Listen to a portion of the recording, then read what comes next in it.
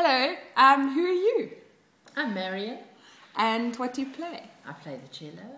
And what is your association with the National Youth Orchestra?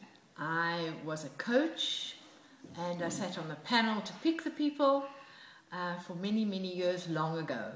And tell us about your aunt. My aunt was Betty Pack, and she started the National Youth Orchestra many, many years ago. Hartbeespoort Dam was the first venue. I think there must have been 15 people there. And those people who see this on Facebook will just send you messages by the hundreds. Yes. She was a wonderful woman. She was a cello teacher, chamber music. First chamber music done in South Africa was through her. She took her orchestra to Israel. Sadly, she died in 1976 from cancer, and all her pupils that she had are now all over the world teaching, including me, and she was just wonderful.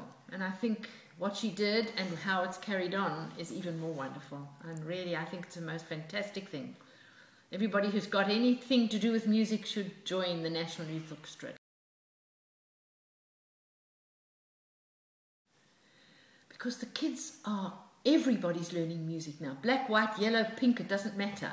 And they're doing very well, and you get such joy in the orchestra of playing with other people. That's just, you make friends, and these friendships last forever. I talk about my own friendships from music. I mean, it's ridiculous, but it's fantastic. And it's such a joy to play music. It's really good for the soul.